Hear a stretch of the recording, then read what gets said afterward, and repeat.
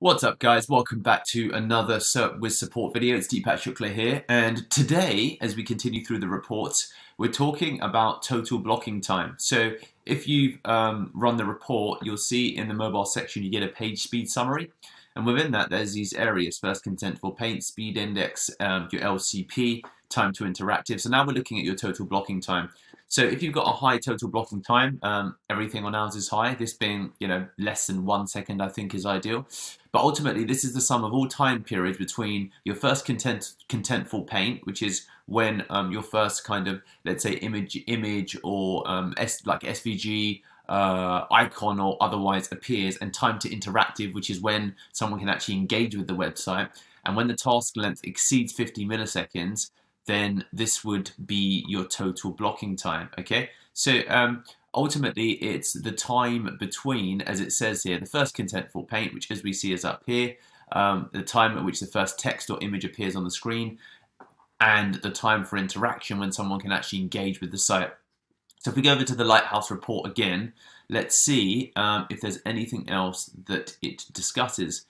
It is a total amount of time that a page is blocked from responding to a user input. This could be mouse clicks, screen taps, keyboard presses, and the sum is calculated by adding the blocking portion of all long tasks between the first contentful paint and time to interactive. So have a look at long task, but that's any task that executes for more than 50 milliseconds is considered a long task, and the time after that is considered the blocking portion.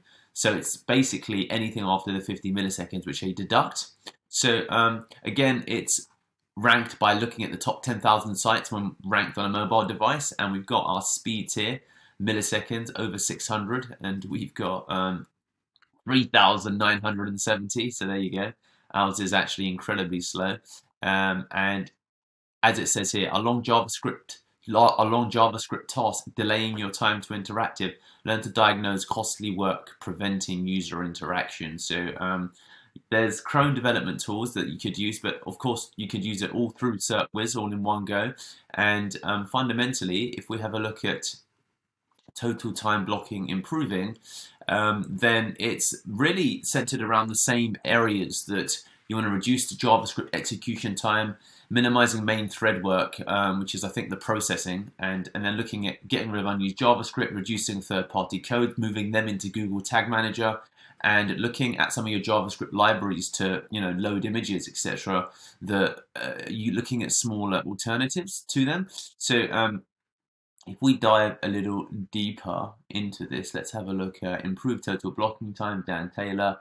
Holistic SEO seem to do a pretty good job. They keep coming up in these searches, so I'm going to be looking closely at them from an SEO perspective to see what we can do to improve these things. But is a metric found when optimizing page speed loads, optimizing the critical, decreasing the number of requests made by the page, fewer external CSS resources and JavaScript libraries, optimizing images, loading scripts at the bottom instead of the head, using a CDN we discussed already. Inlining style, inline CSS, inline JavaScript, or deferring JavaScript. Is there anything else that's in this total guide? It's really importance of response time for the server. It's really variations around the same thing effectively. So there's lots of tools that you can measure it with, and reduce the size of third-party scripts. We discussed that already. So guys, I think hopefully it's pretty clear to you now how to think about total blocking time, what total blocking time measures, and potential solutions for it. So I hope that makes sense. Catch you in the next one.